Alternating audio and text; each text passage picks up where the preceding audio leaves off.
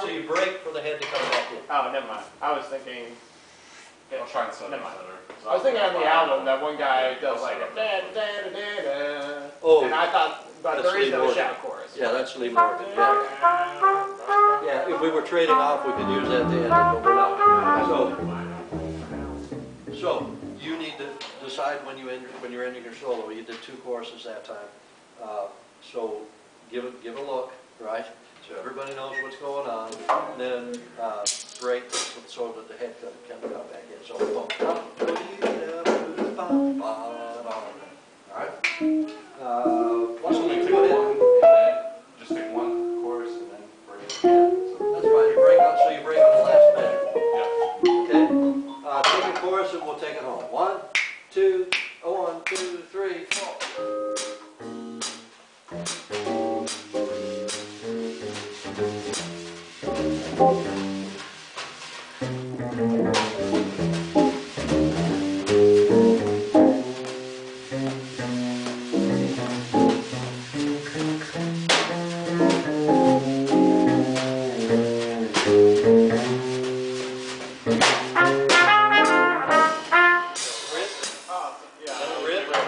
My mistake. Okay. Top again. Take it right at the bridge. 1, 2, 1, 2, 3, 4.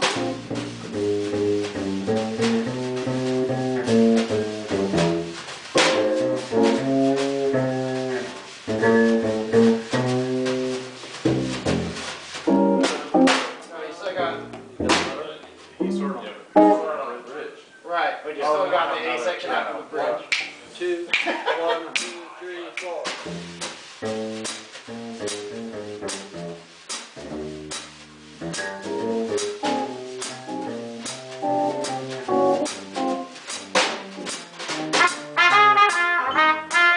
Do it again.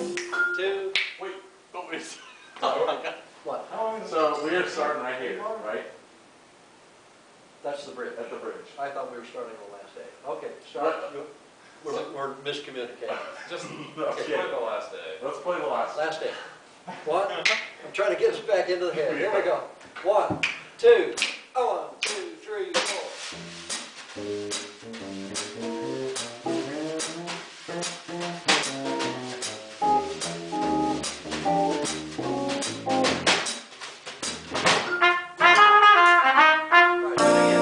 Do it again. 2, 1, 2, 3, 4.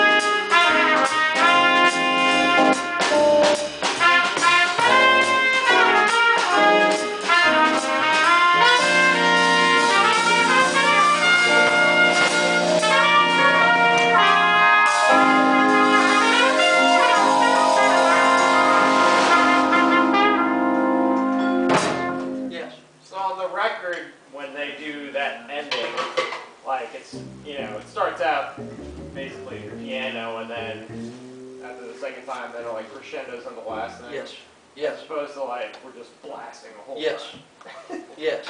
So, yeah, there are dynamics, Can we show the, and that means rhythm section too, okay?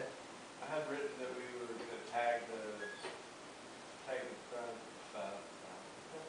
excuse me. No. What we do is we finish the tune, then you go back to the bop, bop, bee, da, da, da, do, and you do that 3 times. The third time, I think Lee Morgan takes it up the octave the last time. But that's okay. But yeah, so it's, so that tag comes after the tune is completely finished. Make sense? Okay, let's do the head again. No, let's start the last A section and get back in. All right, here we go. Let's do it. Let's do it. Here we go.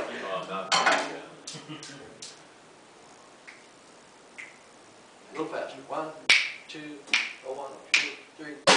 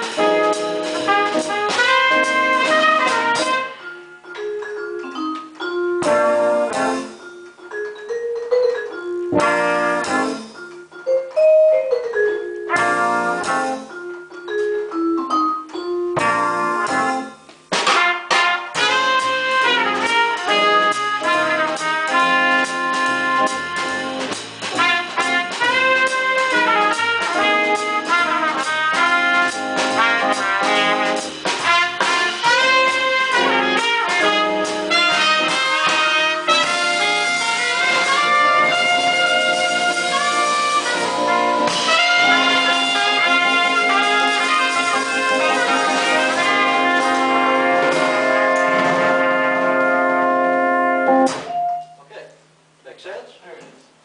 All right, let's run from the top. Now tune that mic. That's good, right? It's pretty out of tune in the middle there. Really? Yep, right there. This is Casey. May I have your permission to record? Yep. All right. Okay. So last time we had Phrygian and mode 2 of melodic minor, and I had asked you to make a play along with your I real B. Did you do that? no. No? Okay. So you didn't work on Phrygian or mode 2? I worked on the skills, I just forgot about that part of it. Oh, okay. Well, I want you to be applying it. Okay. Okay?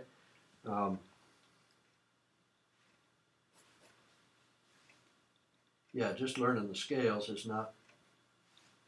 Oh, I've been like sitting down at the piano with it, I just forgot about the I roll B thing. Okay. We'll set up an I real B with 4 measure segments or 8 measure segments or both, and then switching key or switching modes, either around the circle or by whole step. You can switch randomly, but sit down and figure something out that gives you a chance to practice applying that sound. Okay, and give yourself a fair amount of room to explore the sound. Okay, makes sense? Yeah. So I would say either 4 measures or 8 measures. All right, good. Well, let's just give it a shot. You want to play the scales for me really quick? Yeah. Okay. I want to do a little more work playing today.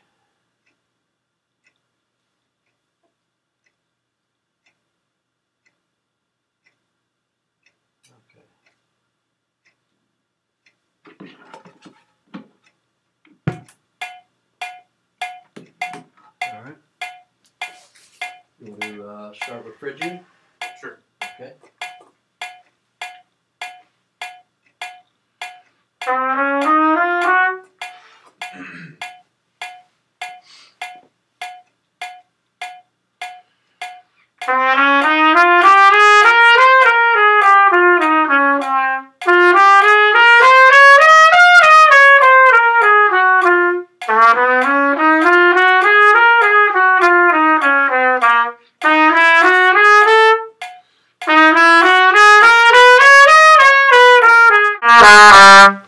All right, good. And you'll notice that has a very, since it is a mode of the major scale, has a real majory sound to it, which is kind of curious because when you do play it off of that flat 9 sus4 sound, it actually sounds a little darker than the mode 2, because mode 2 has that extra tritone in there. All right, let's do mode 2. Have you worked on that? Okay.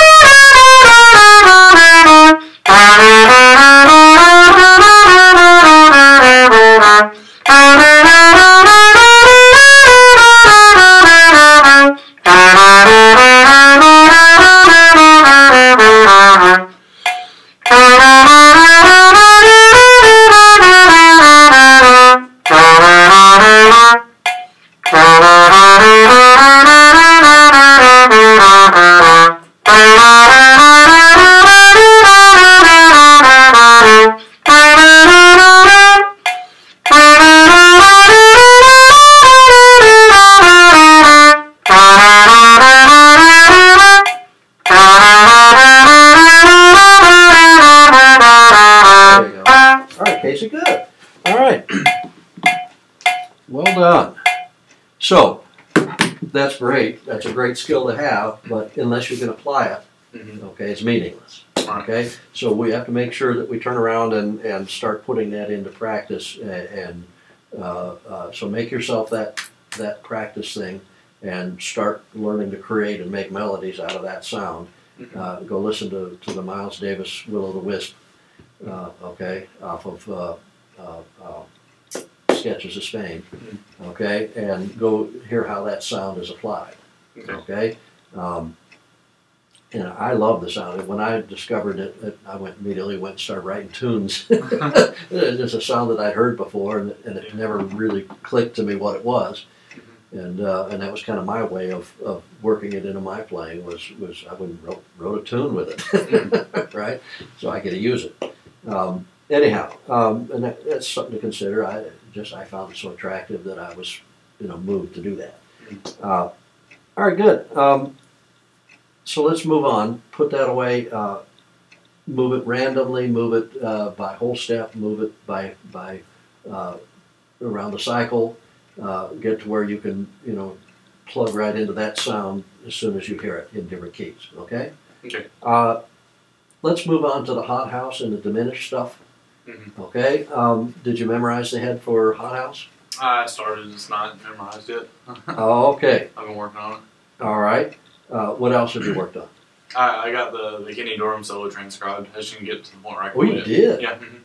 Wow. Have you started playing it at all? Yeah. Let me hear it. No. It's not great, but okay. Okay. Do you want to put it with a metronome, or do you want to play it with a track? I can try playing it with the track. I think that'd probably be easiest. Okay. Do you have it queued up? Yeah.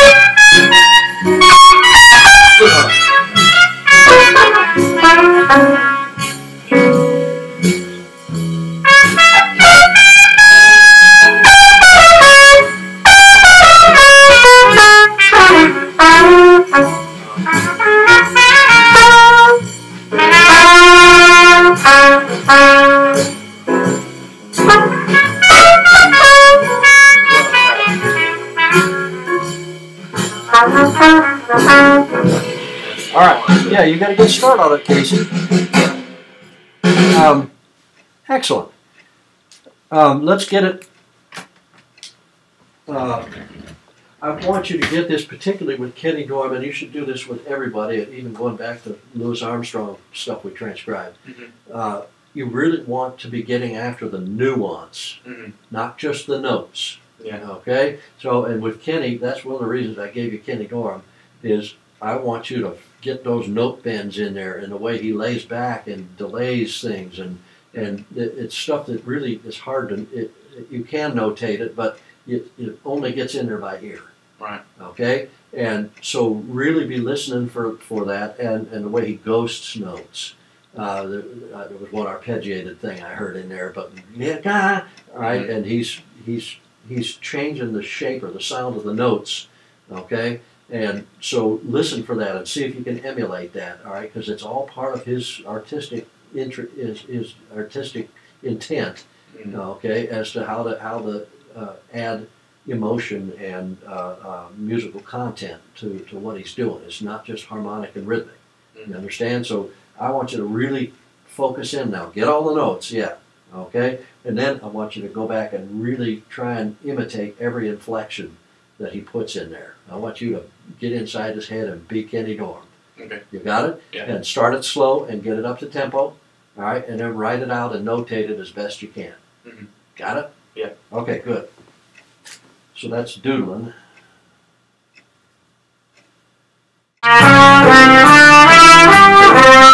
Excellent. Good, good, good. Now, let's go ahead and blow. Okay? And you can extract licks from the melody. Okay? You can extract licks from other transcriptions where you have altered dominance. Okay? You can start using all the stuff that we learned in Improv 2 off of the diminished scale and diminished patterns. Okay? So let's start off by playing a chorus each, and then we'll trade off, and we'll see if we can start getting the minor 2/5s locked in with scale sounds and with altering the dominant. Okay? Okay. Here we go. You got the first one.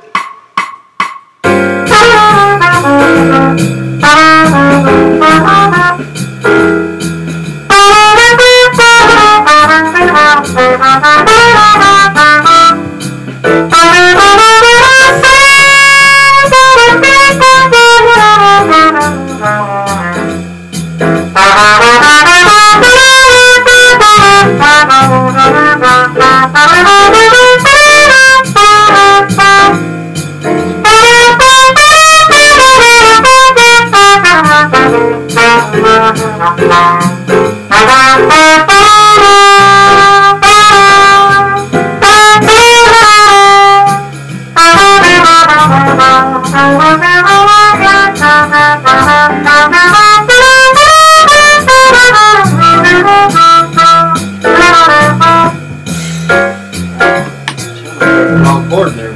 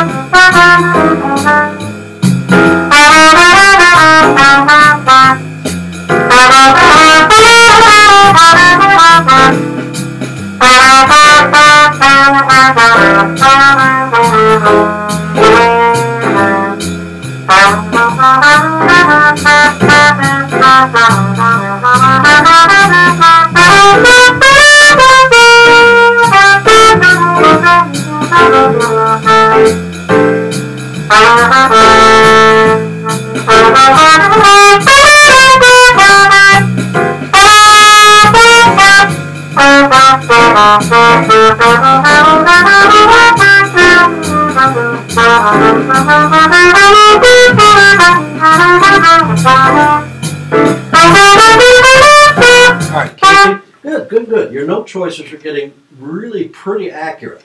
Okay? The biggest thing now is what you're really going to get from the transcriptions is when to take the thing off your face. Okay? Do you feel that thing like you just don't know when to stop? Yeah. Right? Yeah. So take a breath. Music has to breathe. Piano players have to breathe. If they don't breathe, it sounds like nonsense. Yeah. Right? Okay, so I get to the point where like I get comfortable with what I'm doing, and that doesn't happen a lot, so I keep going. yeah, but that doesn't make music, Casey. Yeah. It sounds uncomfortable to us as listeners. Yeah. Okay, because it doesn't always have direction. It's just continuing. So you need to start thinking. I don't want you to break everything into regular phrases. That's not the answer. But start breathing and start having some sort of a beginning and ending to your phrases, just like you would in classical music. All right, there has to be a phrasing in there that sounds natural and it takes breaths. Okay, let's practice that. All right, so we'll trade off back and forth. Let's do 8 measures. Okay, and you can phrase it however you want to. Okay, you can play the whole 8 measures. You can break it into whatever, but start thinking of making phrases. Okay, and then we're going to go back and put it into a chorus.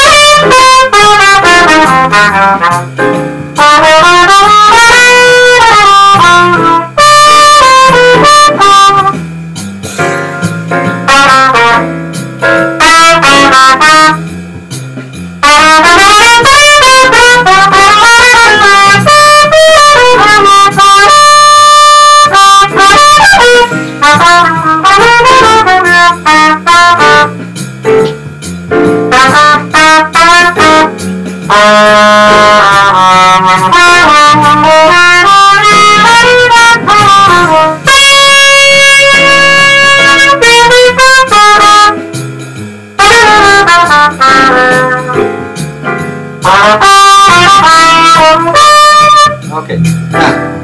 I'm sorry, that sort of morphed into 4s, and I intended it for it to be 8s. Let's do 8s, okay? But that was good because we were starting to get. Now, one of the things that you need to learn to do is not just start with a clear idea of what you want to do, but end with a clear idea. So you have to learn to end phrases, and I think that's really the crux of what's happening in your longer things, is that you just don't know how to end it, so you keep going. Okay? So start finding a resolution point, trying to find a way to end your phrases. Okay? And then when you hand it off to somebody to the next solo, you do the same thing. You try to draw it to a conclusion and leave them with something, right? Whether it's a rhythmic figure or it's a winding down to where it somehow arrives on a consonant note that leaves something for us to start with. Understand? Yeah. All right. So you don't just stop. Okay. I'm not asking you. You do need to learn when to take the horn out of your face, but start thinking of the end of phrases now, not just the beginning. Okay. Here we go. 8 measures. I'll play the first one.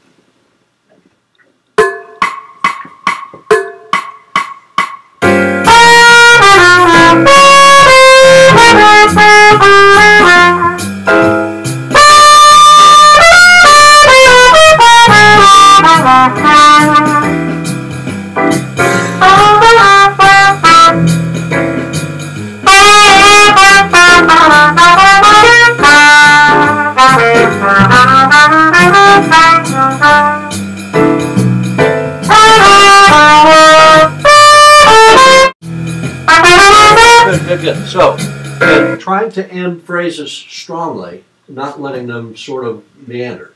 You know what I mean? Like the triplet figure that you were doing at the end. That's something you do pretty frequently, and it leaves it timid sounding. All right? You know what I'm saying? What was it that I was doing? All right, it was sort of like you were backing away from it instead of it was a indistinct rhythmic figure, and you want to be a little more literal, okay, to where it doesn't sound tentative. Okay. You understand what I mean? Yeah. Okay. So all right, here's what I want you to work on for this week with this. I want you to have the head memorized. Okay. Okay. Hop house memorized. I want you to have the tune learning exercise memorized for hot house.